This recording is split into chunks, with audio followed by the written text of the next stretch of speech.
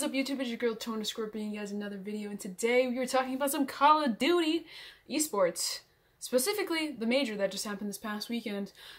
The winner from this past weekend was kind of obviously Atlanta Faze. I mean, I really don't feel like anyone really else had, other than like Dallas Empire, who they went up against in the finals, had the ability to win. I mean, if you think about it, Atlanta Faze has really gone undefeated this whole season, even in pool play and whatnot. So them winning was kind of just like it meant to be, I guess. Atlanta Faze was a dominant force last year, and it's kind of not surprising that they carried this into this year, especially since Crowder has really tightened down on their training and their scrims. Like, there's no fooling around. He's a no BS type policy, which I think is really going to help them in the future. Not just in the future, but right now as well. Pretty much every single like match they had was a complete smoke show. I mean, they did like two of them were 3-0s, and then the final was a 5-2.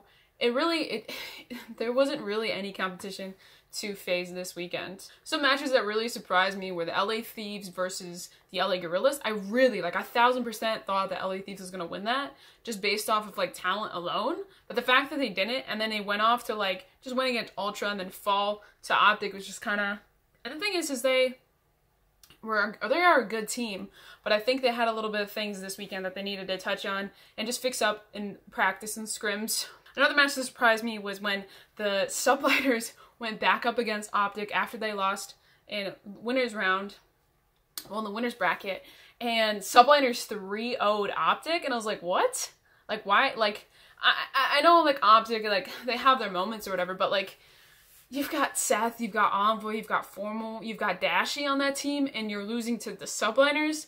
I mean, go Clay. That team is really cleaned up from last year, and I believe whoever's in charge over there, I really don't know who, but they're making good moves as far as recruiting, especially this year. Subliners looking a lot better from where they were before. I think maybe, just maybe, Clayster's fine, like, kind of put a fire under their belt, just to be like, oh, we're gonna win.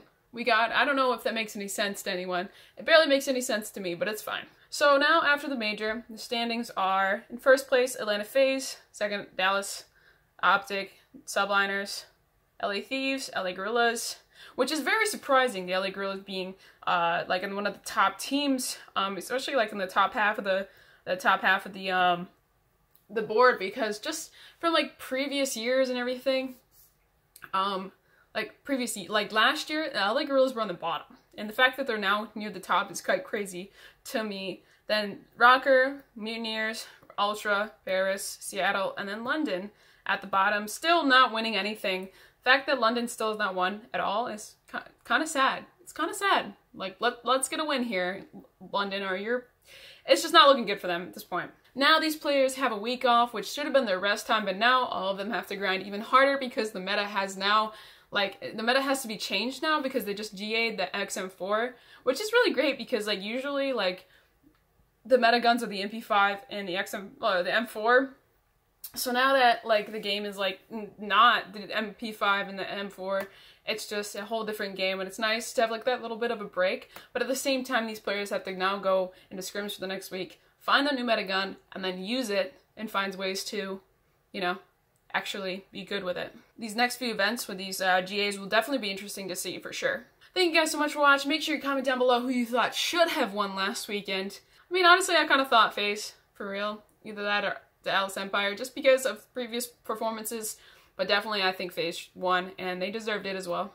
If you enjoyed the video, make sure you hit that like button. And if you want to see more content from me, hit that subscribe button. I'm on my way to 100 subscribers. I'm so close. You guys should just get me over the top. That'd be amazing. I would really appreciate it. See you guys next time. Peace.